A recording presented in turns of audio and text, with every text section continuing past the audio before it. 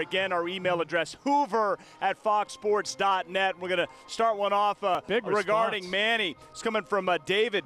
He wants to know, do either of you know anything about Manny's edge? Now, it's not his edge. This is his high-performance mouthpiece that's developed to kind of create balance, strength, and stamina because he's got this special mouthpiece. Steve, go ahead. What do you know about it? Well, I think David's a dentist, so he probably knows a little bit about it. I think they were originally designed to help guys with TMJ where they have that bad lockjaw problem.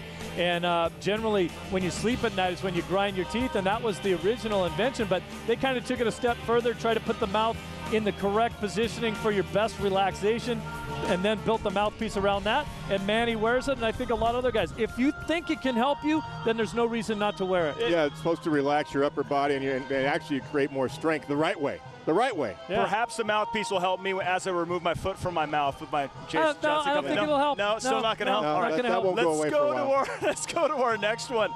This one's coming up from Harry.